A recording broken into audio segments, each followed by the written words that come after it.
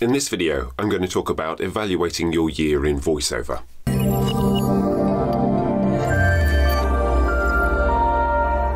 So as I'm recording this video, it is just towards the end of October. I've actually just turned 40 this week, hence this video uploading slightly later. So a lot of people would think, oh, okay, well, you still got 2 full months of 2021 to go. Why should you be thinking about evaluating your year and your progress to date?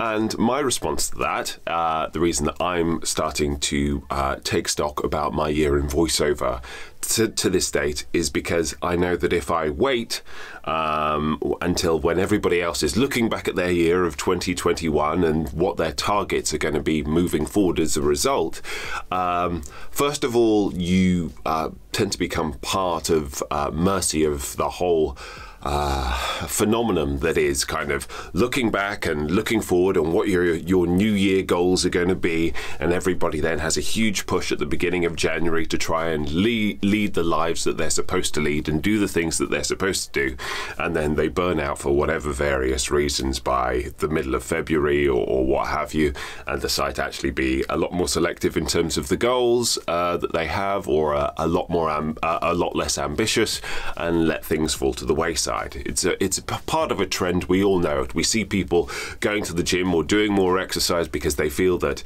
the new year is part of them being a new them.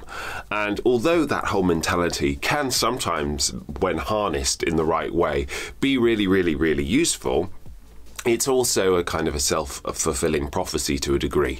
A lot of courses, a lot of products are all sold on that kind of like basis, and a lot of us have felt that exhaustion at the beginning of the year as well, of a new year, of not feeling as if it's quite going as it should be, etc, etc, etc. And so, as an antidote to that, I think it is vitally important that you do evaluate what progress you have made during a calendar year or whatever period of time that you want to kind of set.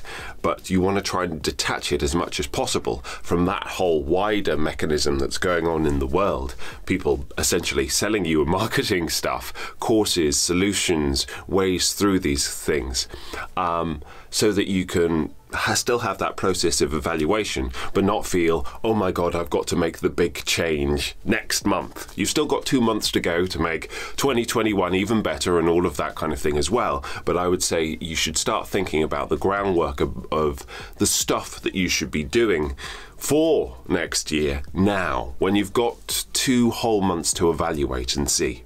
So, as an example, with my kind of progress, it's lovely to be able to go back to my mood board. 2021 was the first time that I did a proper kind of in-depth mood board of all of the different stuff that I wanted to achieve in my voiceover career, and to see what things that I've progressed towards and what things that I've left to the side for various different reasons. So if I think back, that obviously one big priority for me was my financial target, which I set at £100,000. I think I'm going to be very close to £100,000, but not quite there, which is crazy because it was one of those goals that I kind of like set up on a pedestal as like, that sounds like a ridiculous figure. Let's see how close that I could get to it. And in actual fact, you know, I have made progress through doing lots of direct marketing, but also in terms of opening up various different other content that I create as well.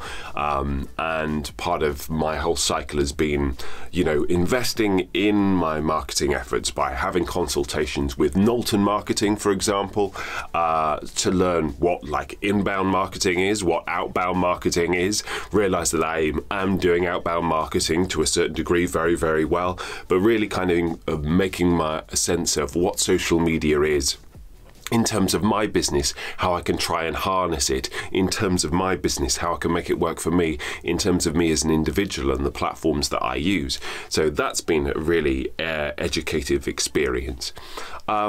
Also, in terms of, you know, some of the areas in voiceover that I've wanted to kind of like work in, I have had the opportunity to work in more games, which has been fantastic, and I would want to continue to build on that. Thanks to my wonderful voiceover agent, I've also been able to work with certain production companies who do game work specifically, and that's been fantastic. So being able to continue to build a relationship with my agent has led to those results, but there's more work that I know that I can do in order to really focus in on that sphere.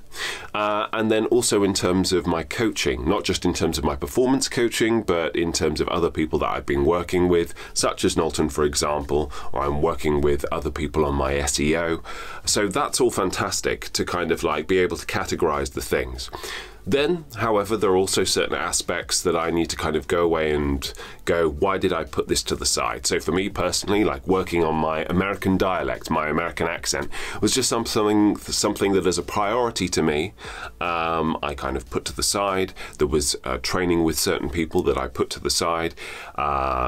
Getting a US agent. Yes, I actually am on the roster of 2 US agencies now, but what does that really mean in terms of a priority, etc., etc., etc.? There are lots of these things that actually, in the doing of them, I realised weren't actually that important, or it was because I saw other people doing them and then I got jealous, and so I decided to work towards someone else's goals, having not thought it really through what it is that I want. So I think that's good as a kind of like a grounding exercise to look back and see, okay, so what were the things that I was doing that really worked? Fantastic, brilliant. But also, what are the things that I didn't do? Why didn't I see through certain bits of training? Why haven't I made more progress in certain things? One whole area that I wanted to really look at was, you know, working more in documentaries, and I've just not had the time to really kind of focus in on who that client is and how best to approach them in terms of work, whether I need to cultivate a show reel in order to be able to really sell my skill set with that. So being then able to identify that that is something that I do want to focus on in 2022 moving forward is very important, because then I can go, okay, so that's the big goal, then what are the little actionable steps underneath that that I can really kind of focus on. And I think really to come back down to why I'm making this video now at the end of October as opposed to in December is because now it's great to really have the time to explore, not to get started on my 2022 goals right now, although that could be an option as well, but to really have the time to go, okay, now is when I really do the research in terms of all of the little actionable steps that I need to take, so that I know specifically what they are and what the framework is. And then once I've got a whole plan of all of my different set potential goals, possible goals for 2022 are, and I've actually worked out what all the different actionable steps are for all of those different goals, then I can actually have a bit more of a sense of prioritization. What do I want to prioritize first? So obviously the direct marketing was a huge priority for me, because I wanted to make sure that I could still maintain that at a certain level of 50 emails a week throughout the entire year, which I have managed to do and which has been very important to do. So that's been able to be great. But now are the ways that I could be using that time more effectively to pursue what my next targets are.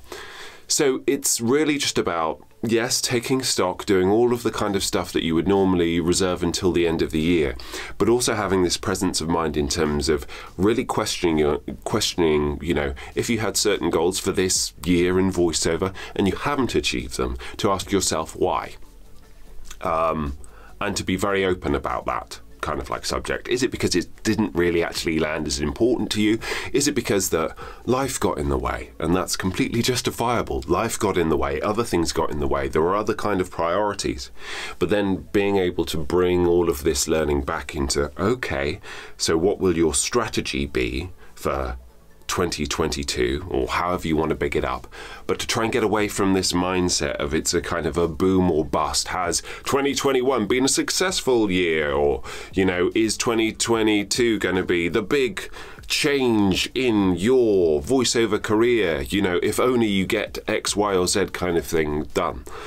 At the end of the day, we need to come back and scale things back into making sure that everything is a repetitive, consistent action with a kind of logic behind it. And that's what I want you to take away from this video. More than anything is just having that practical sense of really taking stock and then working on the things that you really need to distill and focus on and taking it from there. I hope this video has been of some use to you. Wishing you a lovely week. If you did enjoy this in any way, shape or form, please do like, subscribe, leave a comment. Let me know if there's any other content that you want me to cover specifically in the channel as well. Thank you so much for your time, and I look forward to seeing you next week.